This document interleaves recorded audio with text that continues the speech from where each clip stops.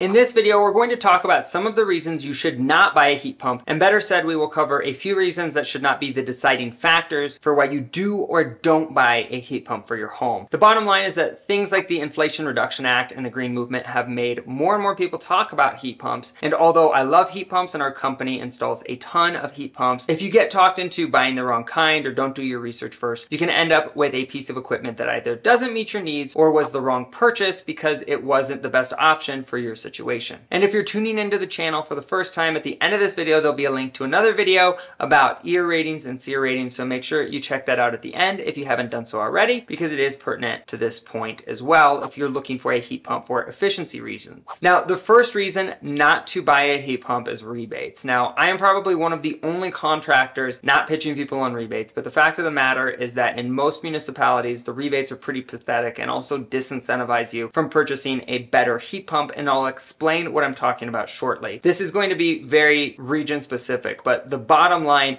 is that oftentimes rebates as an incentive can be misleading, and they should not be the primary driving factor in your decision-making process, because if you happen to live in a municipality or utility area that has an attractive rebate that is not limited by EAR or SEER ratings, and by all means take advantage. But oftentimes the rebates and tax credits, for example, that are available are not that great or are misleading, to be quite frank. For example, our primary utility provider in Colorado is Xcel Energy, and they have the reputation of not allowing rebates on some of our most efficient systems like the Daikin Fit and VRF technology. And although they might change this next year or the following year, it has been an uphill battle trying to get them to approve it. And this is because their rebate guidelines are based entirely on SEER and EAR and HSPF ratings. But the truth is that these ratings are not all created equal, and EAR is a perfect example of this. And this is because they rate inverters using the same scale that they rate a single stage system. But unfortunately, that's not how inverters work, and that's not how they gain the most of their efficiency. Now, I talk about this in another video, so I'm not going to do a deep dive on those ratings, but the bottom line is that rebates should not be your #1 motivating factor or driving the decision-making process on which system you choose for your home. Now, #2 reason is because you think heat pumps are going to save the planet. Now, I'm not trying to get political here or get people pissed off, but I'm going to elaborate on this further to explain my point. That's it. If you simply put an electric piece of equipment on the grid, like an electric car, it actually doesn't reduce your carbon footprint unless you specify and pay for clean energy from your utility provider. But the fact remains that the majority of energy on our grid right now is produced by coal and fossil fuels. So if you think that using a heat pump is better for the planet because you're not using natural gas, or you're just using less natural gas because you still might have a gas stove, for example, the short answer is that's only true if you're dictating or you're able to dictate what type of energy you want your utility provider to use. For example, with Xcel Energy, there's a little box that you can check on your bill, and it's actually only 1 or 2 cents more per kilowatt hour. But when you check it, it dictates that Xcel Energy's customers, you have to buy renewable energy off of the grid to offset your usage. So that if you use 1,000 kilowatt hours in a month and you pay an extra 2 cents because you check that box, which is actually only $20 when you do the math in this instance,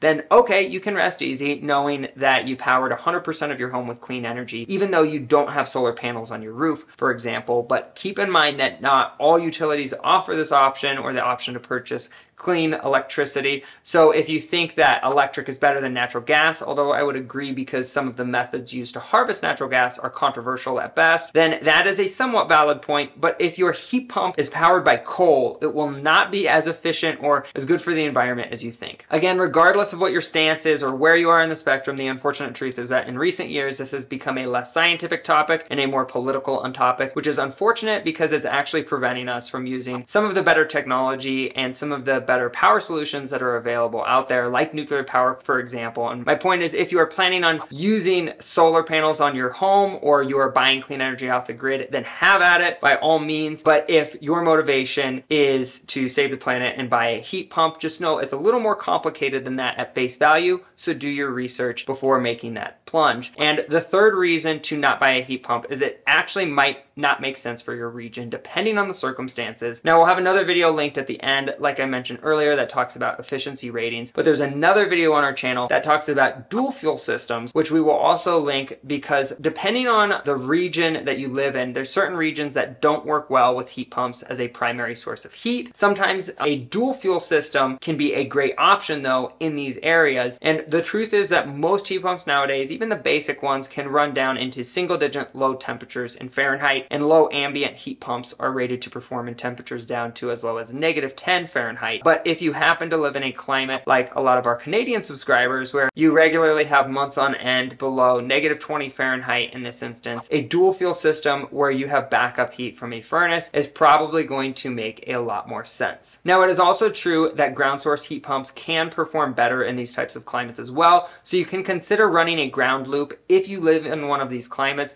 but that is different than an air source heat pump and not something we're talking about in this video, just because it's a little bit more complex than a typical air source heat pump. And if you happen to be in one of the areas we service, like Denver Metro or Colorado Springs, you can actually schedule an appointment with us for free. We come out for free for all first-time customers, whether that's for a service call or annual maintenance, or if you're just looking for an estimate for system replacement. And there's a link actually in the description below where you can schedule online at your convenience, as well as an up-to-date list of the cities and states that we service, so you can stay up to date when we start servicing your metro. So hopefully you found this content helpful, and if you did, please make sure you smash that like button. Consider subscribing to the channel if you haven't done so already. And as promised earlier, right now, there's a few videos popping up on the screen that you can watch if you haven't done so already, and we will catch you on the next episode.